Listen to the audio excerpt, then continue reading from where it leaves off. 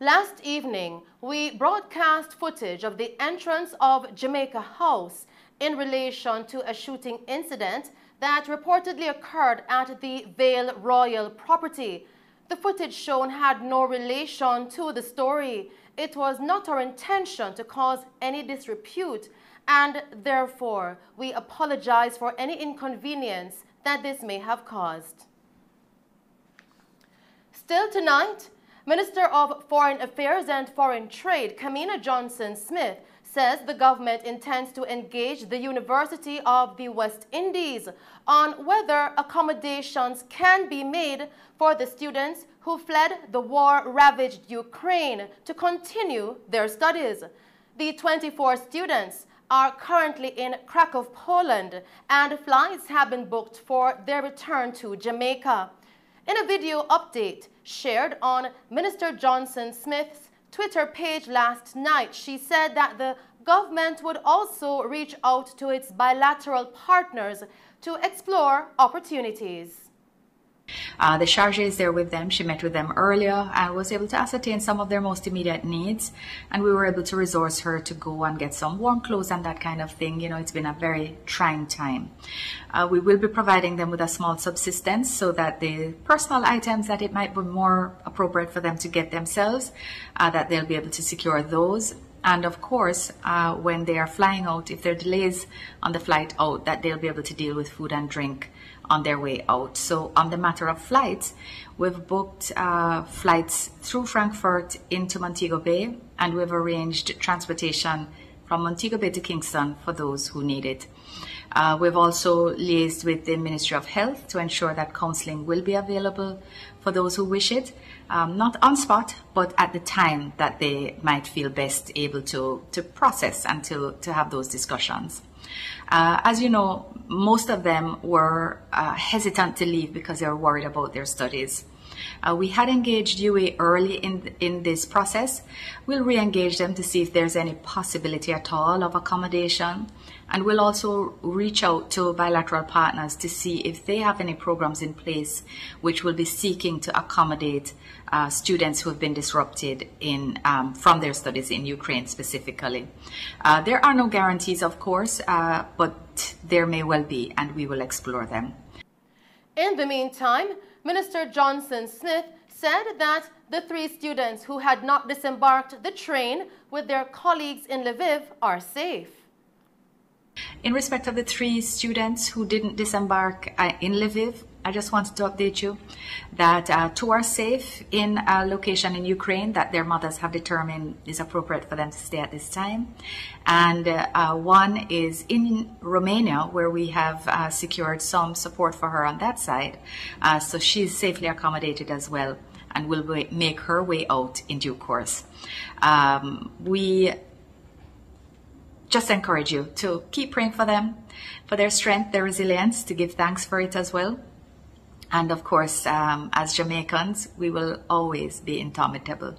We will always survive, and we will always thrive. Our hearts go out to the people of Ukraine. In other news, a gardener from St. James reportedly lost his life yesterday after he fell into a pit while working. He reportedly died after falling into the pit that was covered with plyboards. Rescue workers were reportedly on the scene as early as 11:30 a.m. The gardener, with his weed whacker in hand, reportedly screamed out for help as he was falling into the pit. A neighbor said she was only able to see his head and shoulders going down. The fire department responded within 10 minutes of being called. However, it took more than 5 hours for a cesspool company to pull more than 4 loads of sewage from the pit before the man was spotted. Still tonight, 2 persons remain in police custody as investigations continue into the seizure of 7 firearms in St. James yesterday. The 2 were arrested following an operation at a warehouse on Sea Grapeway, Montego Bay in the parish. It is reported that at approximately 2:30 p.m., a joint team consisting of members of the contraband enforcement team and the police were making checks at the facility. The guns were discovered during an inspection of electronic items. Now seized are 1 AM-15 assault rifle, 1 RR Armory multi-caliber assault rifle, 1 Ruger PC Charger, 1 Canik TP95F handgun, 1 Ruger SR9C handgun, and 2 Taurus G2C handguns. Investigations are ongoing, and we will bring you more on this story in subsequent newscasts. Still making Mellow TV news, 29-year-old Garfield Shea, otherwise called G, a construction worker of Aerial Sea Pathway Seaview Gardens in Kingston 11, has been charged in connection with the seizure of a Smith & Wesson Springfield pistol and 10.45 rounds of ammunition during an operation in his community yesterday. Reports from the Hunts Bay Police coming into our news center tonight are that at approximately 11:50 p.m., law enforcement officers were in the area when they observed Shea sitting on a stool. He was accosted, searched, and the illegal firearm was found in his possession. Shea was subsequently arrested and charged with illegal possession of firearm and ammunition. His court date is being finalized. Continuing with the news tonight, detectives assigned to the Portland Police Division have listed 2 men as persons of interest in a recent murder and wounding with intent that took place on Orette Lane in Buff Bay, Portland on February 23. They are Roger Chamberlain, otherwise called Mad Sus, of Crooked River, Anoto Bay in St. Mary, and a man known only as O'Shane, otherwise called Q, of Olympic Way, Kingston 11. Both men are being urged to immediately turn themselves into the police. Meanwhile, anyone knowing their whereabouts is being asked to contact the Buff Bay Police at 876-809-1219, 876-996-1497. Police Emergency 119, Crime Stop at 311 or the nearest police station. And we turn our attention now to tonight's COVID-19 update, where the Ministry of Health and Wellness reported 67 new COVID-19 cases and 1 death yesterday, increasing the infection total now to 128,053 and total deaths to 2,814. 283 recoveries were also reported in the last 24 hours, increasing that total to 76,987. Meanwhile, the new cases comprise 35 females and 32 males ranging in age from 1 to 94 years. In tonight's COVID-19 parish breakdown, St. James recorded 14 cases, St. Anne recorded 12 cases, Clarendon 10 cases, Westmoreland recorded 7 cases. Kingston and St. Andrew, Hanover and St. Catherine recorded 5 cases each. St. Mary and St. Elizabeth recorded 3 cases each. Trelawney recorded 2 cases, while Manchester recorded 1 case. Now the deceased is a 100-year-old male from St. Elizabeth who died in February of this year. Continuing with the news, the Department of Correctional Services, DCS, has announced that effective today, it resumed non-contact visits within the juvenile institutions. According to a release, the phased resumption follows the advice from the organization's medical team based upon a significant decrease in positive cases within the institutions following the 4th wave of COVID-19. Visitation at juvenile centers is phase 1 of the resumption.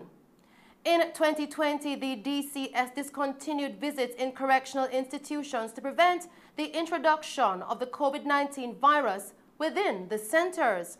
To date, The DCS has recorded 1,111 positive cases, 13 deaths, and 1,109 recoveries within the correctional centers. It shared that despite the reduction of cases, the organization will continue to maintain strict adherence to all COVID-19 protocols. And those other stories making news, we will now go to a break and then join Christopher Scott with the latest in sports. Hi, I'm Chris Tufton, Minister of Health and Wellness. Vaccination has always been a critical part of protecting the health of our Jamaican people. The more of us who get vaccinated, the greater our chances of slowing the spread of COVID-19. The COVID-19 vaccine now available to Jamaica has met all the required safety and quality standards. I will take the vaccine, so let's vaccinate to stay safe. Message from the Ministry of Health and Wellness.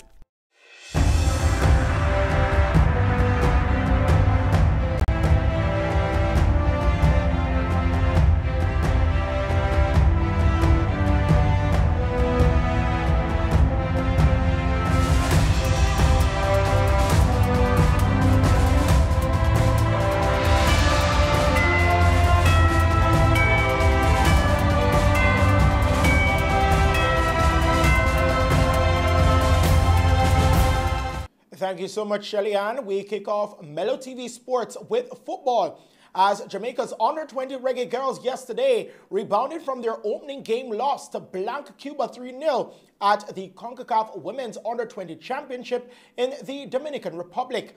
Cameron Simmons scored a double in the 34th and 49th minutes, with substitute Christina Salmon adding the third in the 81st as Jamaica won their first game in Group H. Jamaica lost the opening game to Guatemala on the weekend and must now avoid losing to Haiti tomorrow to secure one of three spots from the group to advance. Meanwhile, both Haiti and Guatemala have punched their ticket to the knockout round after a 1-1 draw yesterday. The two finalists and third-place finishers in the CONCACAF Championship will join host nation Costa Rica as CONCACAF representatives at the World Cup scheduled for August 10 to 28. Title holders Cavalier yesterday condemned Montego Bay United to a 3-0 beating in the Jamaica Premier League. Dwayne Atkinson, Kenroy Campbell and Ronaldo Webster scored to see Cavalier move up to 5th in the standings on 12 points. The loss now condemns Montego Bay United to the bottom of the 12-team table on goal difference with 4 points. In the day's other games, Arnett Gardens clipped Dunby Holding 2-1. Substitutes Luca Kong and Damari Deacon scored for Arnett as they moved from 4th to 3rd on the standings. On to cricket news now. South Africa today turned the tables on New Zealand with an emphatic 198-run win in the second test in Christchurch, crushing the hosts' hopes of a maiden series win over the Proteas. Having suffered their second worst test defeat in the first meeting in Christchurch, South Africa rebounded superbly at Hagley Oval, dismissing the Black Caps for 227 in their second innings just after tea on day 5. Chasing a would-be world record victory target of 426 runs, New Zealand resumed on 94 for 4 in the morning, and there was a flicker of hope of saving the match as they reached lunch at 180 for 5. The resistance was, however, broken when wicketkeeper Tom Blundell, 44, and all-rounder Colin de Granholm, 18, fell after the break, with the Black Caps losing 6 for 61 runs to see the two-test series finish 1-1. South Africa's pace spearhead Kagiso Rabada was man of the match after taking 8 wickets and blasting 47 runs in the second innings, where the tourists declared on 354 for 9 to set up the win. Rabada's pace comrade Marco Jansen grabbed 3 final day wickets to finish with 7 for the match, while spinner Keshav Maharaj was influential with 3 for 75 in the second innings. Final score, South Africa 300 264 and 354 for 9 declared. New Zealand 293 and 227. South Africa maintained their unbeaten series record over New Zealand and became the first team to win a match at the Hagley Oval after choosing to bat first. Finally, in the sports news tonight, Ja Morant scored a franchise-high 52 points, breaking the record he set 2 days ago to lead the Memphis Grizzlies to victory over the San Antonio Spurs in the NBA last night. Point guard Morant landed 22 of 30 field goal attempts, setting another Grizzlies record in the 118-105 win. The Grizzlies win stopped veteran Spurs coach Greg Popovich, tying Don Nelson's NBA record for regular season coaching victories of 1,335. Elsewhere on the night, Giannis Antetokounmpo recorded his 5th consecutive double-double as the Milwaukee Bucks defeated the visiting Charlotte Hornets 130-106 to end a 2-game losing streak. The two-time most valuable player returned 26 points, grabbed 16 boards, and dished out 6 assists, along with 4 blocks, landing all 14 of his efforts from the free throw line. Rookie Scottie Barnes tied a career high of 28 points as the Toronto Raptors won 133-97 against the Brooklyn Nets in New York. Other games saw the Cleveland Cavaliers fall 122-127 to Minnesota Timberwolves. The Orlando Magic were 119-103 winners over the Indiana Pacers, while the Miami Heat burnt the Chicago Bulls 112-99. And those are the stories making sports news tonight. I'm Christopher Scott. Remember, do stay safe and pleasant viewing.